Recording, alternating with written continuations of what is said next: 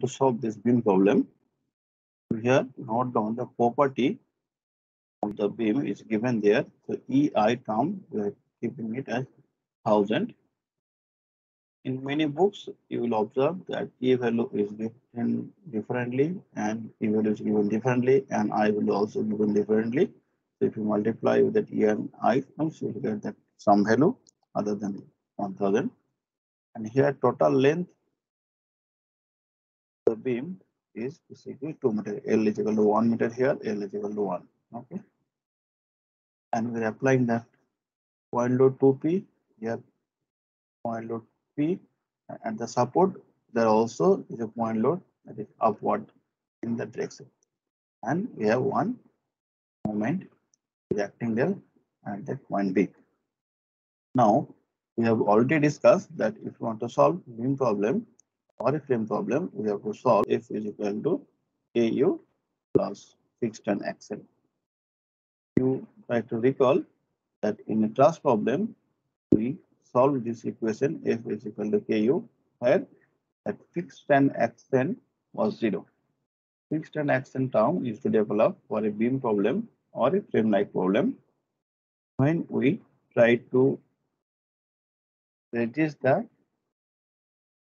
deformations of a beam. Here we are going to discuss how the load is acting in a beam. So in a beam, load may act directly in the nodes like this, or load may act in the span. The load can be as a point load or it can be neutral load. Okay. Now, if the load acting in the node, okay, or in a particular degree of freedom, then we can take the load here. We can put the load here. Okay. Now, with the load acting in the span in between the node, then what do we do? We have to convert that load, either point load or if-wave load, to convert the load into the equivalent nodal forces. So, what was the load acting in the span that we need to convert into our equivalent nodal load. So, in this course, that equivalent nodal load we say is your fixed and axle. Fixed and axle in the sense there will be forces that will develop at the support. There also will be moment that will develop in the support. Okay. Now, what we're going to do here, the fixed and axles basically develop as a resisting force. The fixed and axle that will develop as a resisting force. So here we'll write it in the right hand side. Point load, which is acting the load, which is acting in the point, okay, that is your active load. So we keep it on the left side, and that force and the force of the load that is acting in the span, and we are converting into our fixed and axle. That fixed and axles will develop as a resisting force. That will develop as a resisting force. So we'll write it on the right hand side. Similarly, this K into U term that also will develop one type of resisting force. So total resisting force that will act in that beam, that will be your KU plus fixed and axle. Okay, and that should be equal to our force acting in the node, or you can say the force that is your active force acting in the node. You'll observe that in many standard books, the fixed and moment is given there. Fixed and moment that is given there depending on our load acting in the body, or depending on the load acting in the span, and the type of support policies. If you have a point load, in that case, fixed and moment that will develop, that is PL by 8, and fixed and force that will develop, that will be P by 2 here, and this side P by 2. That will be acting upside.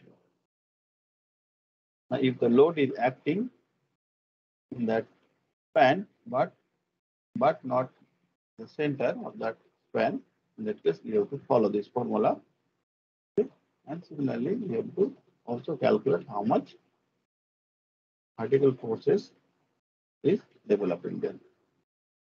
Now, if you have U-drill type loading, then a fixed moment that will develop here, your WL square of 12, and this side WL square of 12. Okay, now since this is your anti-clockwise, this moment will be positive, it is clockwise, this moment will be negative in nature. Similarly, vertical force that will develop to WLY to this side also WLY. Okay. So if we follow any standard rules, we will get these equations to calculate your fixed end moment as well as your fixed end forces. Here for this case, we have point load here 2P and P. So fixed end moment here that will be your PL by 8. This side also PL by 8. And here we have 2PL by 8 here. Also 2PL by 8. And vertical reaction that will be your this case your P by 2, here P by 2, and for this 2P, here 2P by 2, here 2P by 2. If you add all the fixed end force acting in this common node, that is your node B, you can get that total or resultant forces, resultant fixed end action acting in the node B. Okay. Now, if we write it in a vector form, okay, if we write it in a vector form,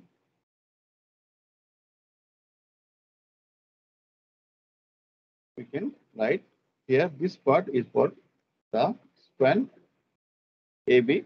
So here you can see P load is acting here, P vertical force is acting here, and this is your 2P L by 8, so P L by 4, and this is also P the vertical force that 2P by 2 here that is acting 2P by 2, and this will be minus P L by 4. Okay, so now here if you write the degree freedom 1, 2, 3, 4.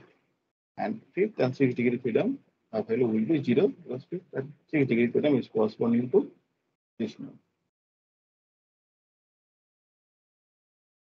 Now, if we consider your BC span, this is span. In that case, this value will be 0. That fixed end action here at the degree freedom 1 and 2 will be 0. And this is your fixed end force, this fixed end moment, this fixed end force, and this is fixed end moment. Now, if we add this fixed end force acting, the span AB and the BC, we will get a fixed end force acting in the whole body. So here, this is the resultant fixed end force acting in the beam. Okay.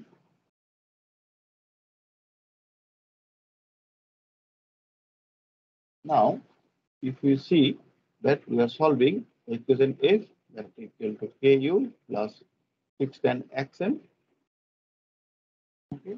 Now, if we want to see what are the resultant forces acting there, okay. So here this F is corresponding to the nodal force acting in the body. So here we will see that what are the nodal force acting. We have nodal force here that moment B, PL amount of moment at B that is corresponding to your fourth degree freedom. This is your first degree and second degree. Here third and fourth, and this is your fifth and sixth. The point force, the moment here is acting in the fourth degree freedom, and this P is acting on the fifth degree freedom. Okay, so what are we going to do? We are going to first give. Here we are going to first identify the degree freedom. So we are writing the 6 plus 1 vector, and here in the F vector, we are writing the active force acting in the node, that is your PL by that is your PL in the fourth degree freedom and P at fifth degree freedom. Okay. and we have already calculated fixed and axial. So here we can put the value here, and we can put the value here. At the end, we can calculate F minus FEA. Then we can say that is here F total, that means total force acting in the body. Okay, total nodal forces acting in the body. Okay, that we can write that equal to KU. Okay, now here you can see this is known, this is known, K also is known. Only we have one unknown vector. This is here U. We can get it by doing K inverse FT. Okay, this is known, this is known. We can find displacement quantity from this equation. Okay, so what step we are following here? First, we are identifying our global stiffness matrix, and then we are identifying what type of load is acting there, whether the load is acting in the particular degree of freedom or in the node, or the load is acting in the span. If the load is acting in the span, then we are converting into our fixed end forces, and then we are calculating what are the total force or resultant force acting in that body, and we are obtaining this equation. Okay. Now, still here you can see we did not provide the boundary conditions. Okay, so before solving it, we have to apply the boundary condition here, and then we have to do this operation. Okay, so here we will apply the boundary conditions, and we will have to solve this one. So here we obtain our stiffness matrix for the element, and if we combine, we can obtain our global stiffness matrix. So here you can see that here, if you want to obtain global stiffness matrix, then you have to first identify what is the global node numbering. That is global node numbering 1, 2, and 3. And you also identify the local node numbering. This is node 1 and node 2 for the element 1. This is node 1, and this is node 2 for the element 2. Okay. Now for the element 1, you can see that our global node numbering 1 and 2, and global node numbering 1 and 2. Okay, for the element 1, our local node numbering 1 and 2, and global node numbering also 1 and 2. Okay, so what are the stiffness matrix we will obtain here? Here 1, 2, 3, 4, 1, 2, 3, 4. That matrix directly will come the global stiffness. Here also you can see this is the global numbering. Okay, so you can see we just fill up to 4 by 4 matrix. Okay. Now, if we see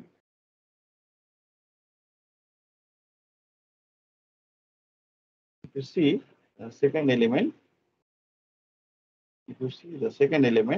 our global numbering, our global node number is corresponding to 2 and 3, and local numbering corresponding to 1 and 2.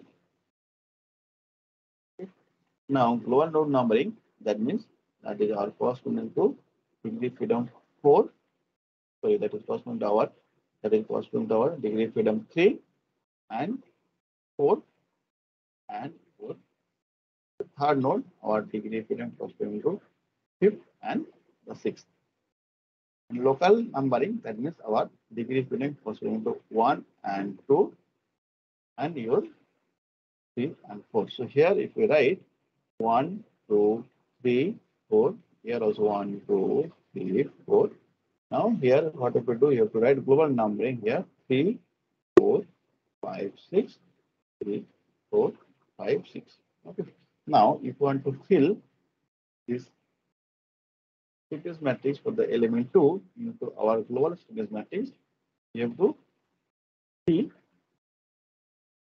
that this 1, 1 is corresponding to global numbering of C3. So here that 12 EI by LQ will come here.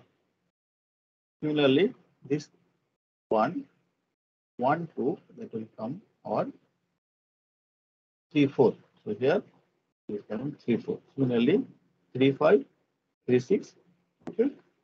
3, 5, 3, 6. That is our corresponding to 1, 3 and 1, 4.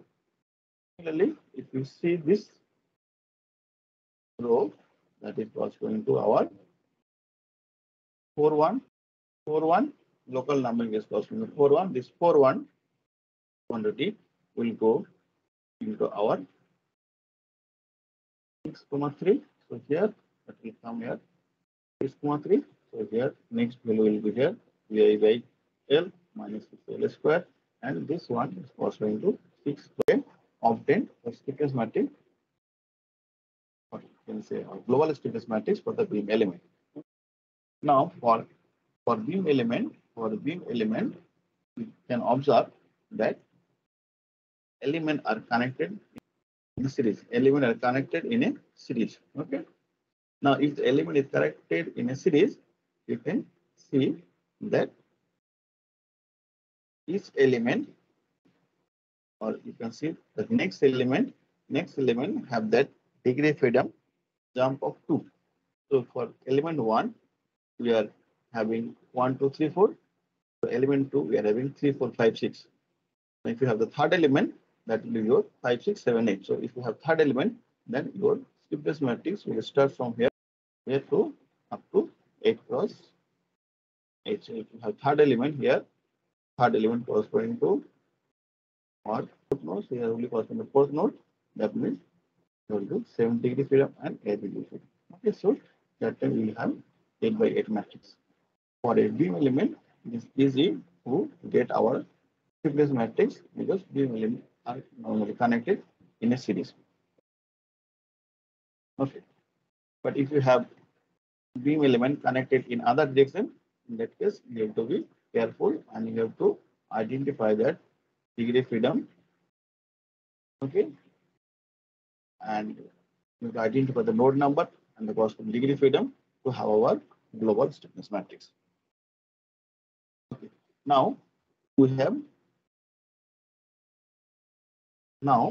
here we can see that we are solving this equation. We are solving this equation where this value corresponds to our nodal forces or active forces acting in the node, and this is corresponding to our fixed action, and this is corresponding to our global stiffness matrix, and U is corresponding to our global degree freedom.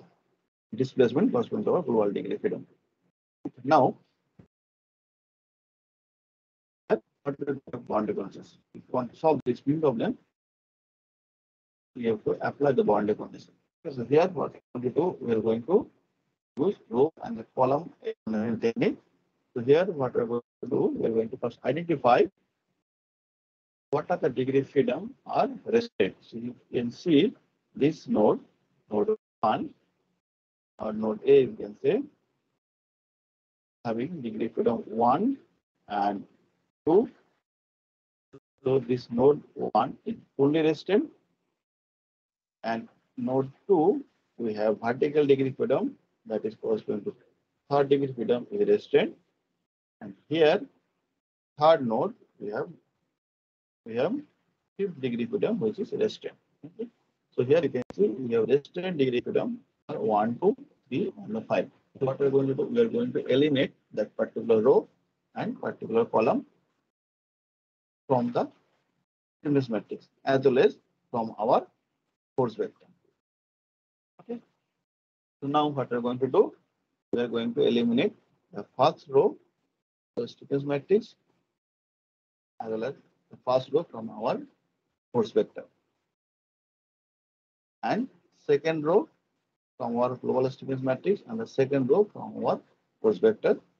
First column of our global stiffness matrix, second column of our global stiffness matrix that we are eliminating, and third degree freedom is restrained. So third row we are going to eliminate in the global stiffness matrix as well as in the force vector.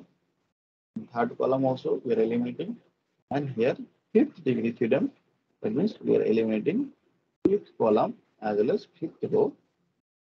Now If we eliminate those degree freedoms which are less than, we'll have this matrix left. So here we can write, okay, and we'll have this one is going to eliminate, this also going to eliminate, this also going to eliminate, and this also going to eliminate.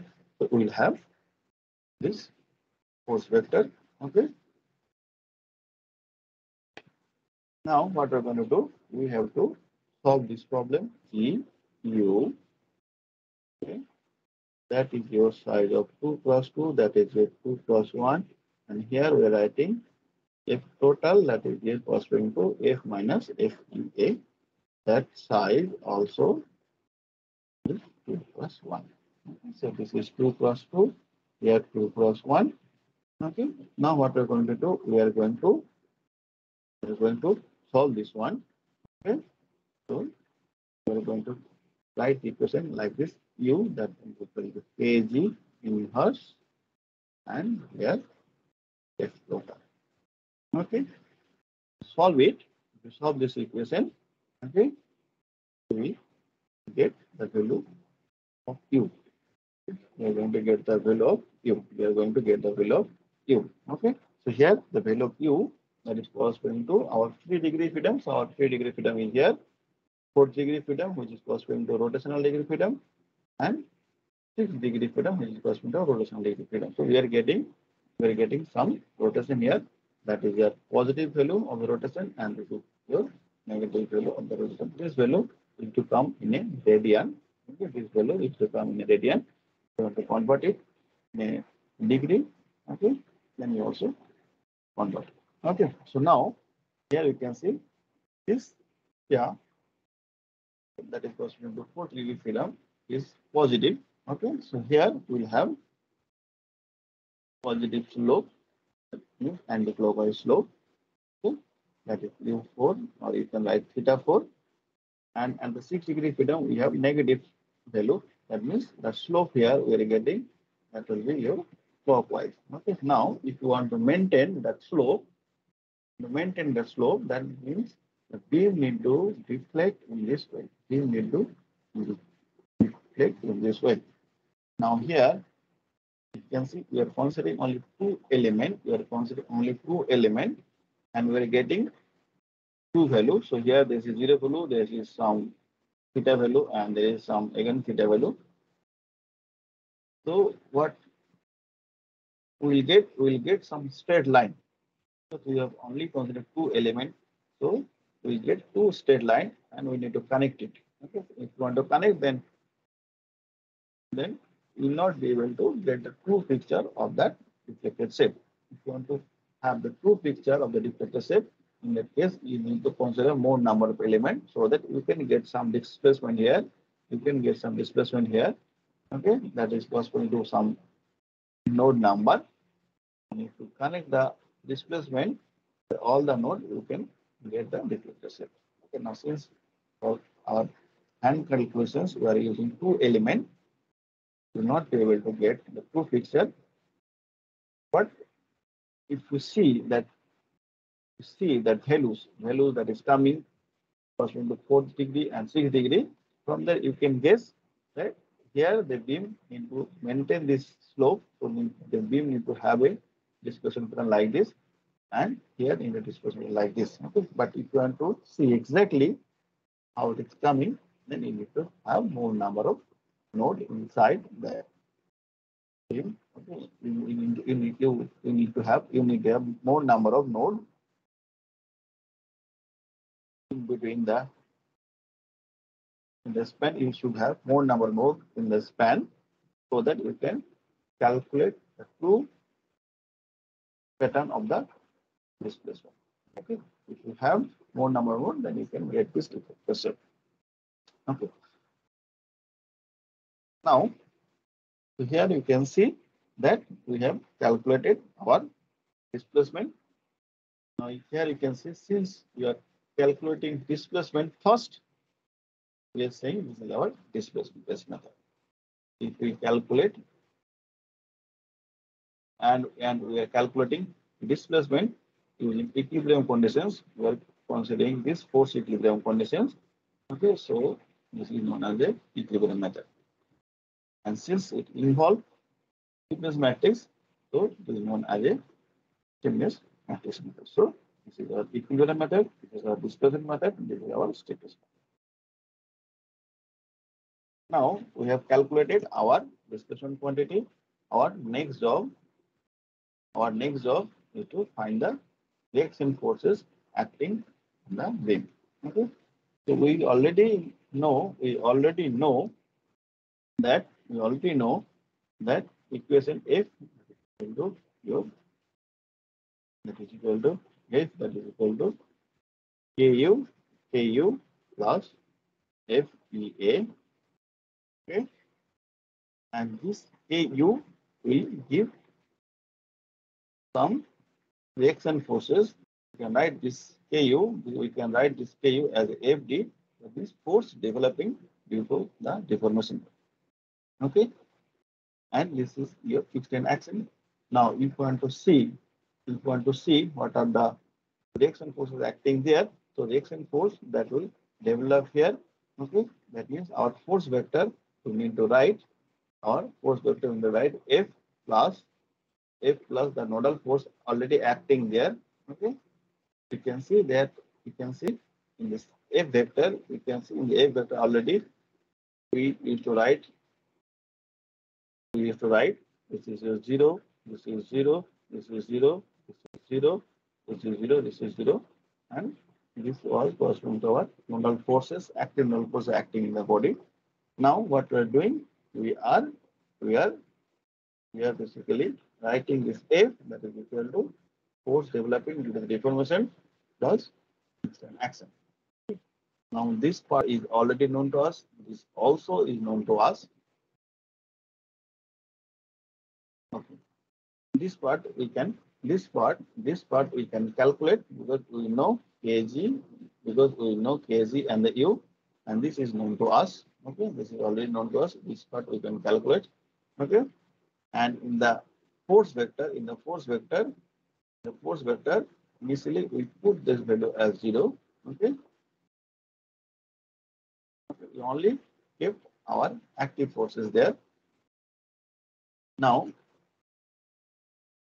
since some deformation occur in the beam, that deformations basically lead to some reaction forces here that we are writing in terms of F1, F2, F3, F4, F5, F6. Okay. Now we can basically get what are the forces developing due to the deformations. Okay. And that force will be combination of the force developing due to deformation as well as fixed and action. Okay. This F, that is F, will correspond to force developing due to the deformation plus fixed and action. Total reaction force, the total reaction force acting in the body will be equal to the force developing due to deformation plus fixed and action. Okay, so this part we can calculate. If we do this multiplication kg times u, you can get that that FD term is coming like this. Okay, FD term is coming like this. Now here you can see this FD we obtained, and this part FEA we have already obtained. Okay, that value will be like this, and you can see the reaction. Okay, that should be this value. This summation of these two should be the this summation of these two is corresponding to the reaction force developing in the body, Okay, and here that is basically force acting in the body, and already we know this value is corresponding to. We already know at that degree freedom 4 and 5 we have some nodal forces acting. Okay, so we are writing this is our anti-clockwise moment 100, and this is our point force acting upward. So we are writing positive. Okay. Now, if we calculate it, we'll observe that reaction forces that is developing, the resultant reaction forces that is developing in the body like this.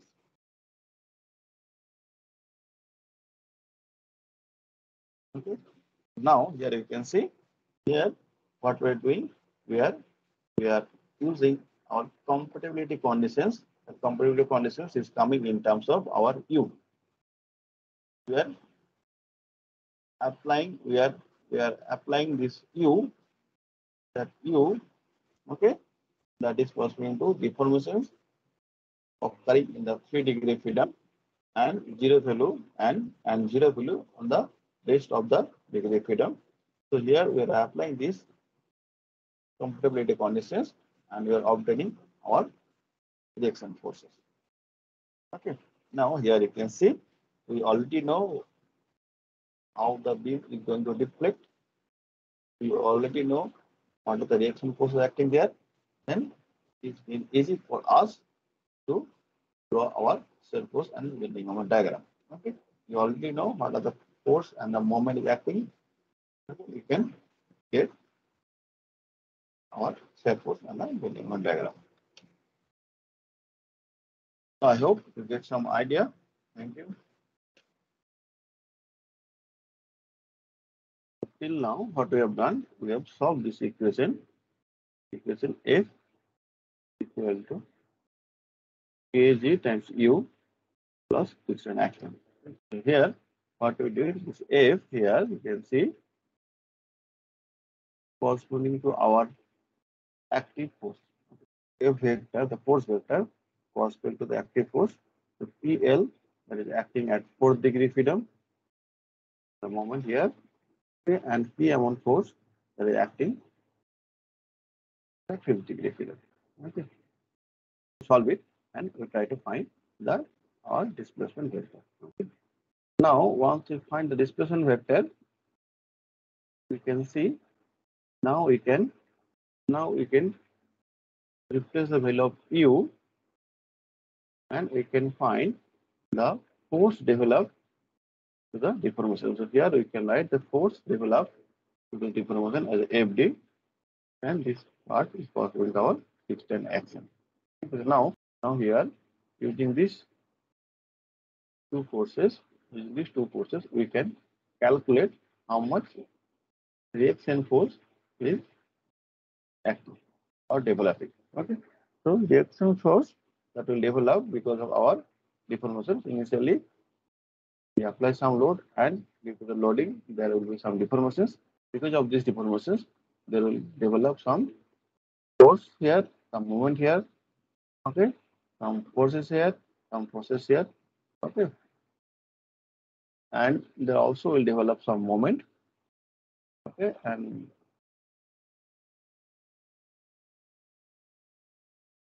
there also will develop some moment here and some moment here. Okay, now the moment which will develop here, that moment will lead to the rotation here or slope here. That moment which is developing, that will causes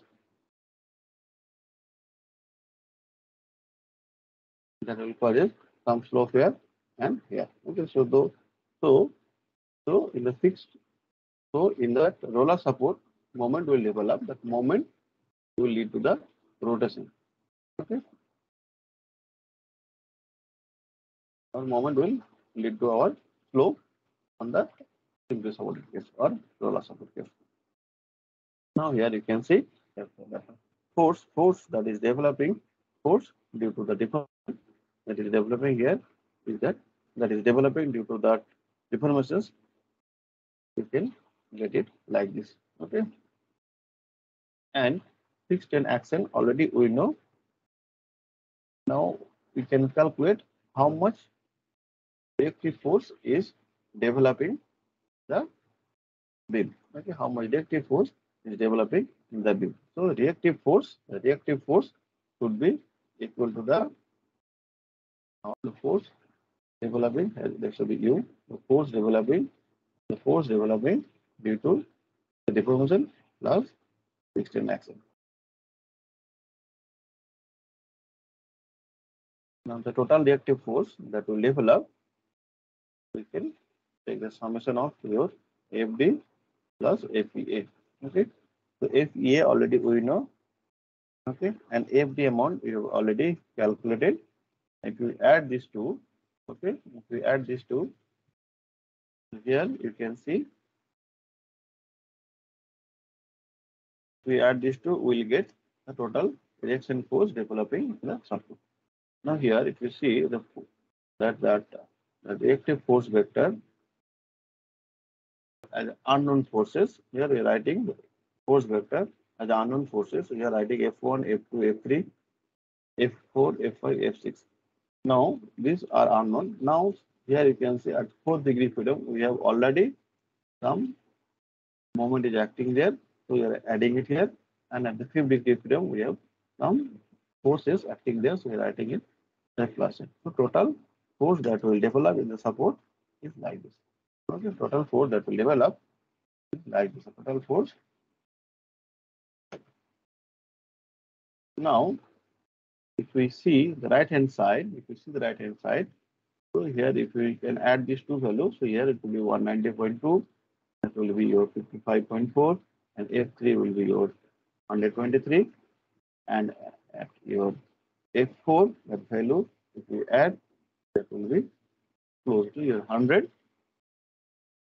Okay, and at 5th degree freedom, here you can see is minus 14.2, and 6th degree freedom, that is 0. So 6th degree freedom here you can see 6 degree freedom is corresponding to our rotational degree freedom, since we are allowing the beam to rotate, okay, or you are allowing the beam to have a slope because of this solar support.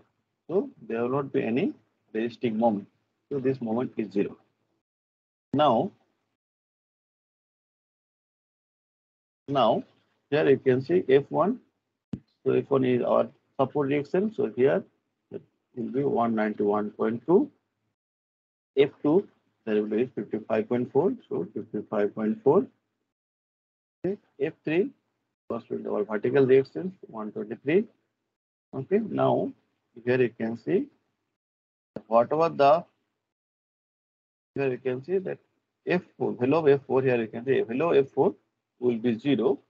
Okay. The total moment that will act at the 4 degree freedom will be your 100. So here you can see we can write this F4 dash total reaction forces developing at the 4 degree freedom. Okay, that value is your F4 plus 100. Now here you can see the value of F4 will be 0. So total value of the forces acting at the 4 degree freedom will be your 100. So this 100 basically here this 100 is basically your applied moment acting there.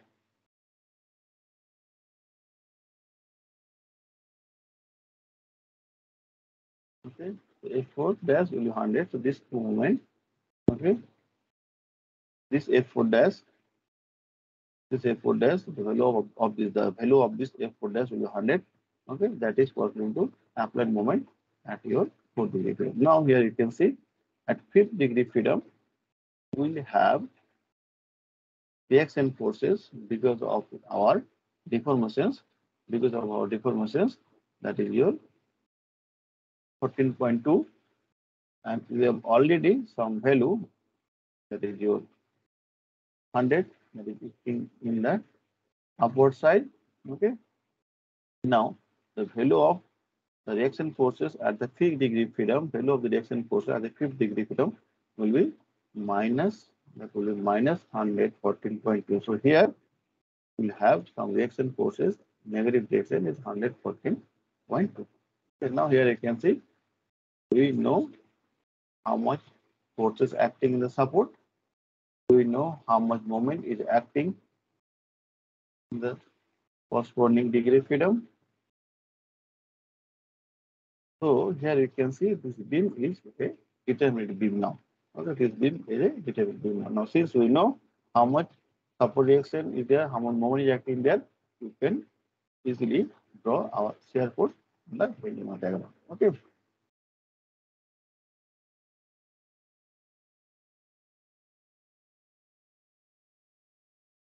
So now here you can see we have 191.2 vertical reaction is acting here.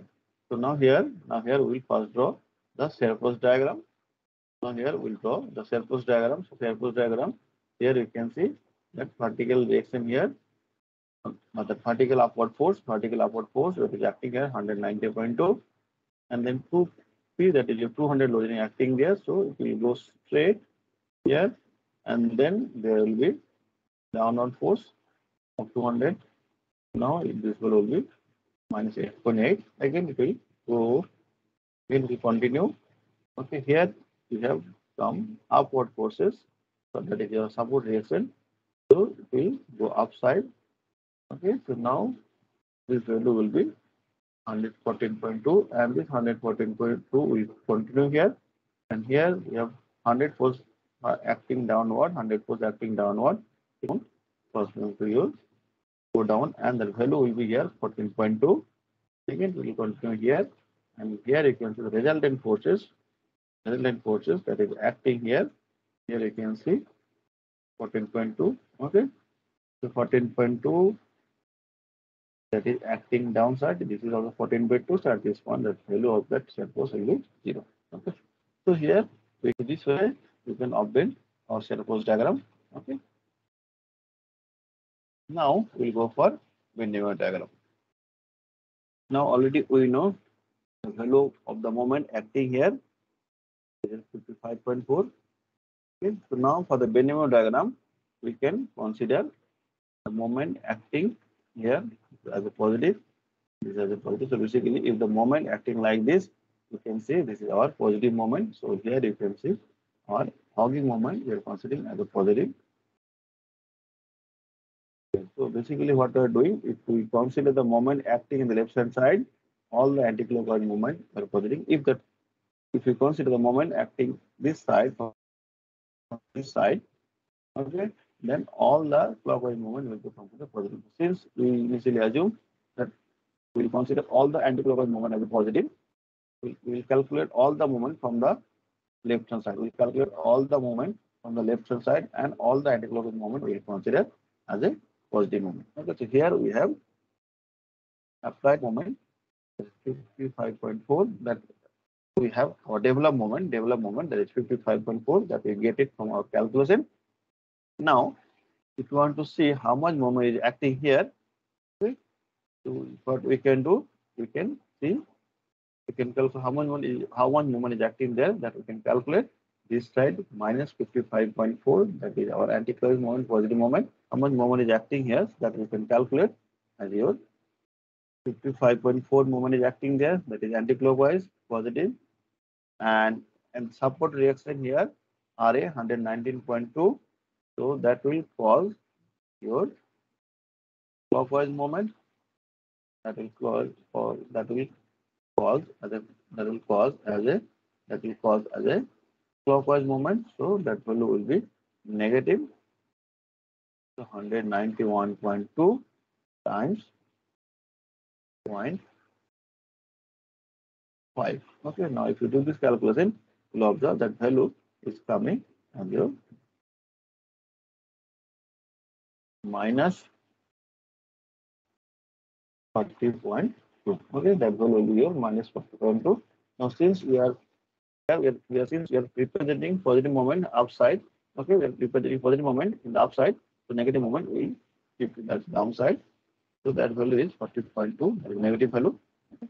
Now here, before to the support, we can calculate how much moment is acting there. Okay, before to the support, we can calculate how much moment is acting there. That we can calculate again, considering all the anti-clockwise moment as a positive, So here we'll have 55.4 anti-clockwise moment positive. Next we have minus 191.4 times 1. Okay, that is your clockwise moment, and we have 200 times 0.5, that is your anti-clockwise moment. So that value will give our moment acting in that point B. That should be your moment at B minus. Okay, just before to the support. If you calculate it, you will observe that value is coming at minus 35.8. So here we have minus 30.8. Now after the support, okay, we can calculate how much moment is acting there. So that moment we should write MD plus again there should write 55.4 minus 191.4 times 1 plus 200 times 0.5 plus the moment acting here. That amount is 100, the anti-clockwise direction. Okay, so that value will come as your 64.2. Okay, now here you can see the difference between this value and this value will be 100. That is corresponding to our applied moment here. Okay.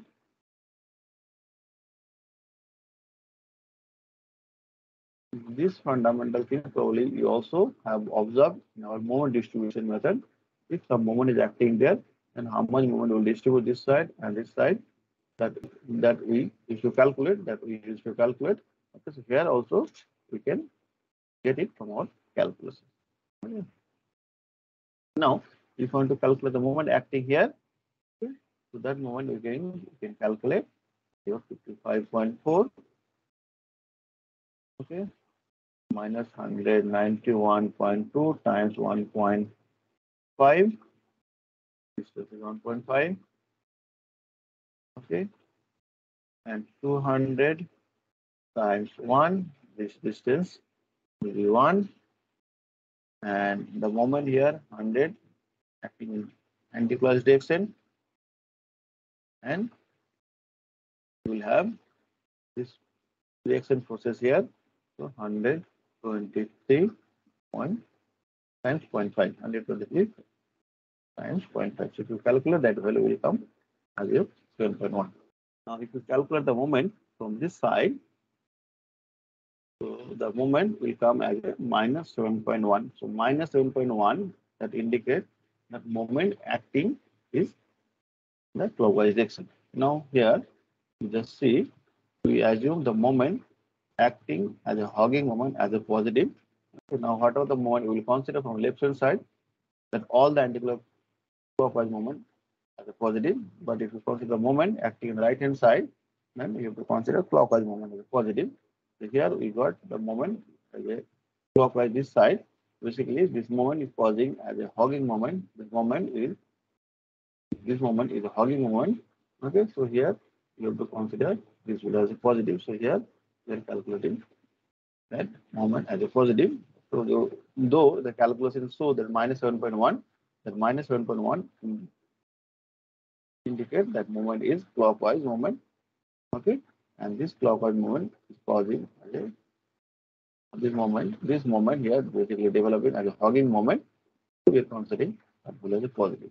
Similarly, if you calculate from this side, that value also will come as a minus 64.2. Okay, again that also you have to consider as a hogging moment. Right at that time, your positive moment here.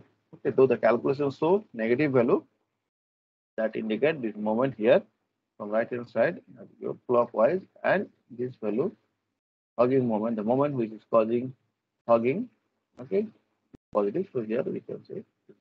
And now, if we the best way, now the best way is that you consider all the anti-clockwise moment as a positive and calculate the moment from our left hand side. So the concept we use that all the anti-clockwise moment as a positive, that concept still will valid and will not get into any confusion there. Okay.